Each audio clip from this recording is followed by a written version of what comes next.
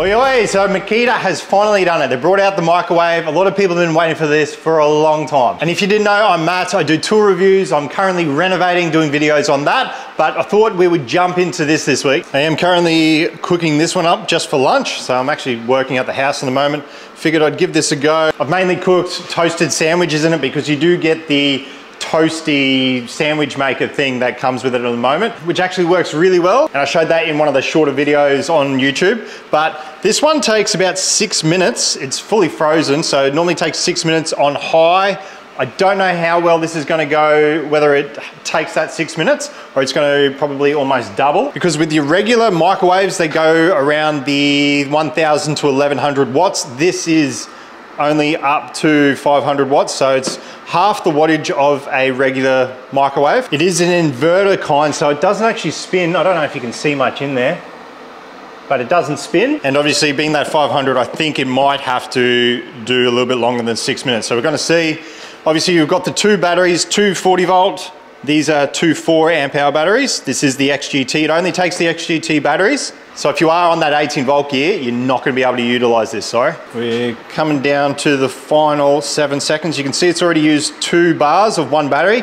With the two 4 amp hour batteries, they say you'll get around 15 minutes, but then with two 8 amp hour batteries, you're getting 35 minutes worth of runtime. So we are ready. That's been 6 minutes. It's definitely warm, but those sausages have still got a bit more to go. Give it a bit of a mix up. I think we might just go another two, maybe 3 minutes. We'll do 2 minutes and see what happens. We'll go 2 minutes. It's quite easy to use. Actually, what's the highest it'll go up to? If you just want to let it go. I wasn't actually expecting that, thought it might have been, oh no, there we go. Max 20 minutes. Back up to 2 and off we go. So you do have a USB down the front here, which is a good little feature, so you can charge your phone off it while you're working or cooking. And also in the specs it says it's got a tempered glass front and that it is dust and water resistant. So I'm not exactly sure to what depth it is. Like if you leave it out in the rain, it doesn't actually look like there's too many areas where the water and dust can get in, which is pretty good. You've obviously got this down the front. Feels like that's where the fans are. But here we go, we've got to count down 10 more seconds.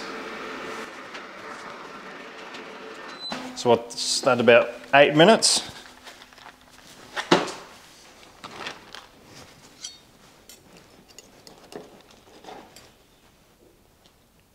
Still a little bit cold in the middle. Might get another 2 minutes.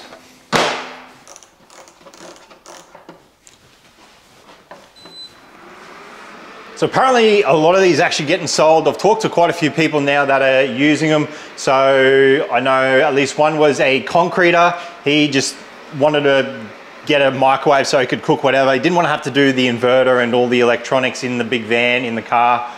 So he just went out and got this. It is $1,000, so I think you're looking at 999 bucks. Some people are complaining about the price, but when you're looking at something that's going to be running off batteries and what it is nice and compact. I actually like the size and basically just the convenience. You don't have to do all the electronics in the car. You don't have to pay for the whole setup and get everything wired. You literally go down the shop and you can buy it right then and then. If you are on the XGT batteries already, it just makes it a little bit easier. Obviously, if you're gonna have to jump over to the whole Makita XGT range, you're gonna have to buy the batteries, you're gonna have to get the charger, then you might not be fully justified getting on it. But at the end of the day, if you just want something that's nice and easy, it definitely makes it that way. Yeah, that feels bloody hot. Yeah, I think that's cooked. We'll give it a go. A few peas in there as well.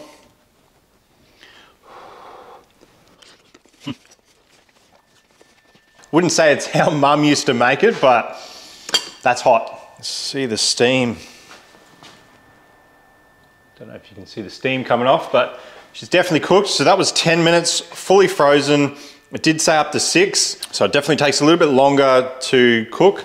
We are down, there you go, pretty much a whole battery. So It'd be interesting to see how much longer that can go. I might even do another test where I just cook something for over 15 minutes and see if it gets more, because if that was only 10 minutes, I reckon you might be able to get a bit more. So it's just under 10 kilos. I think they said 9.9 kilos with the 4 amp hour battery. So getting it in and off site isn't too bad. You can throw it on your trolley, on whatever gear you're rolling in and out. You can just carry it in. It's a little bit awkward, but realistically, at the end of the day, it is a microwave. So I'd love to hear from you guys about what you think of the Makita Microwave. Is it something that's on your list? Have you already bought it? If you have, I'd love to see and hear about your setups. So that's it from me. Catch us on the next one.